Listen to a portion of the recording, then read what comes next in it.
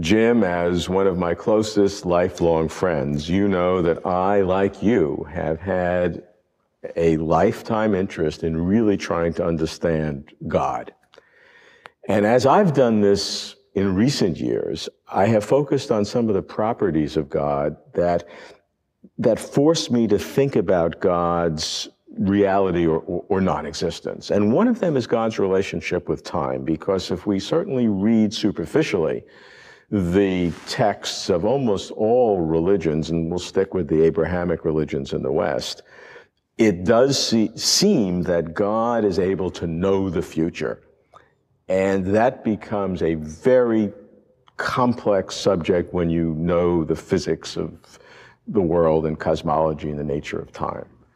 I want to come to you not as a scientist, but as a historian and as somebody very familiar with the texts, to look at the texts of the Bible as we have it and explore whether, how God knows the future.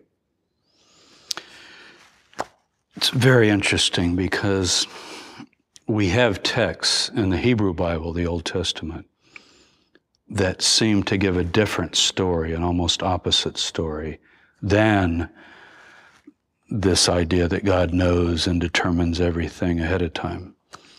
They've always been a problem. Some of the best known ones, for example, there's the wicked cities of Sodom and Gomorrah. And God presumably would know all about that. But he says to his heavenly court, you know, I've got a report that they are really misbehaving down there, and I'm going to go down to see whether what I've heard is correct or not.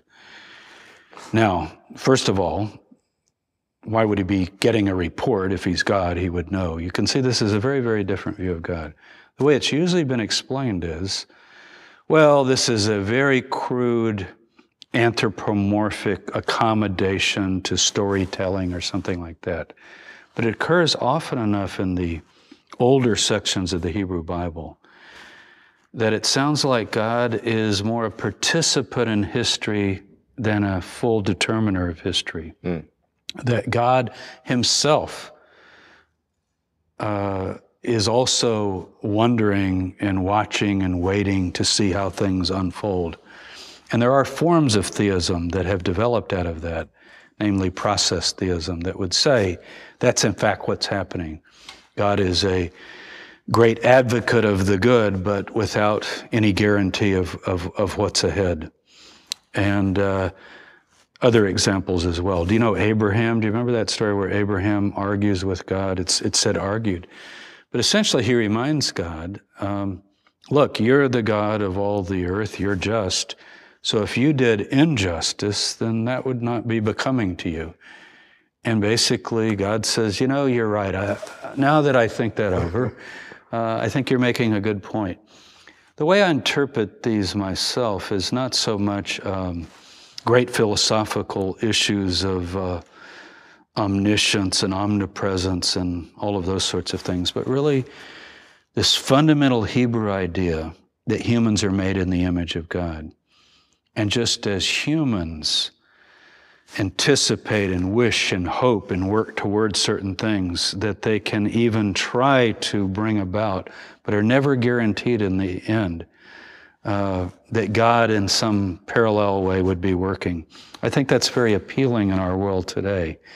You would, in a sense, say that the traditional understanding of God's omnipotence, absolute power, and omniscience, absolute foreknowledge of everything, is really more of a philosophical concept than either a historical one or something embedded in the text, that the God that you see has less of those powers, but that may not make God less, but really might reflect upon the fact that we then are more like God. That's right.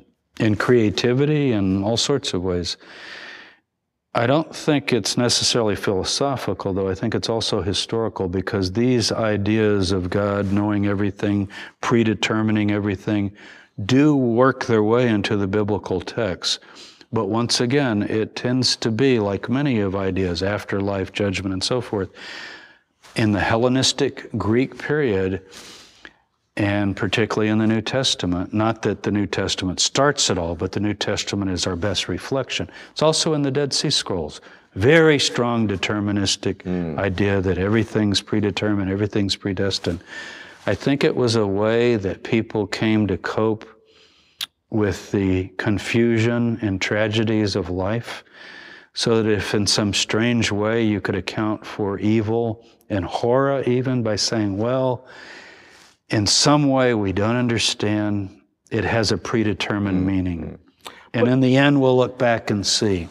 Look, I think that's right, but you still, there are instances in the Hebrew Bible in which God is making prophecies about cities, about Babylon, about this and about that supposedly came to pass. So God is talking some things about the future. That's true, but many of those are conditional. You know, if this happens and this happens, for example, Israel, if you turn and remember me, I will bring you back from exile. Well, what if you don't turn and remember? Then presumably he might not. And so even in those prophecies, if you read them carefully, I think there's that sense of still working with history.